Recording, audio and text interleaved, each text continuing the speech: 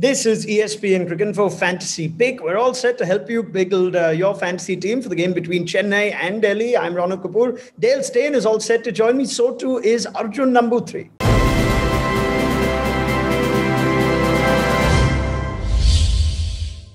All right, let me first present ESPNcricinfo's Safe 11, right? And then get Dale's thoughts on it, after which Arjun, who's our fantasy expert, is going to come in and represent a high-risk 11. But for the Safe 11, Dale, we're going with Faf du Plessis. We've played so much cricket with him. This game, of course, is in Mumbai, so plenty of opening batsmen feature. Faf, Shikhar Dhawan, who finished second on the run-scoring charts last season. He's our recommended captain. There's Prithvi Shaw, Ruturaj Gaikwad. We've gone for vice-captain Ruturaj Gaikwad. Marcus Stoinis is there. He could bat up. Rishabh Pant in great form. Chris Wokes, Sam Curran. So lots of all-rounders. Dwayne Bravo as well. R. Ashwin and Shardul Thakur. So our team's got plenty of top-order batsmen, Dale. Lots of all-round options. It's in Mumbai. What do you make of that team? That sounds like a safe team for our viewers. Yeah, I think that's a very safe team. I mean, all the players you've named there are big-name players. They all play a part in the game at some point or another. They're going to bat. They're going to bowl. So yeah, a great team right there. All right. Now I'm going to get Arjun in. And Dale, let me tell you, Arjun, he's like the Dale Steyn of fantasy. He finishes in the leading point getters and whatnot in all the fantasy leagues that he plays. And Arjun, have I overstated it? I don't think I have. You have. Yes, you have. Okay, come on, welcome aboard. Why don't you help us with your high risk 11 for this one? Okay, so I've made 3 changes to this team.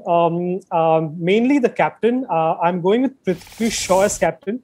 Looking at his form, he has 800 runs in the Vijay Hazare Trophy. He's on crazy form. His numbers are crazy. So I am banking him on being my captain. Also, the last time he played at the Wankhede, he scored a 78, not out. So yeah, high risk. Right now, when I check the teams, most of them have not picked Prithvi Shaw as captain.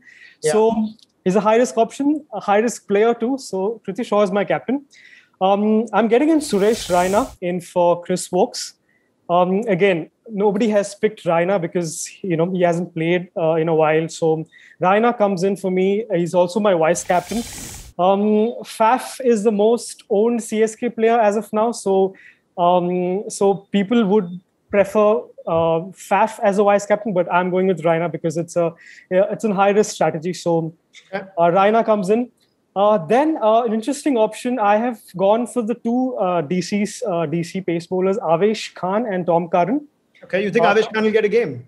I think Avesh Khan will get a game because DC don't have Rabada, not K, and Bombay. The pitch in Bombay, has a bit of nip and seam. So I'm going with Avesh Khan. I'm banking. I'm having it as an high risk option.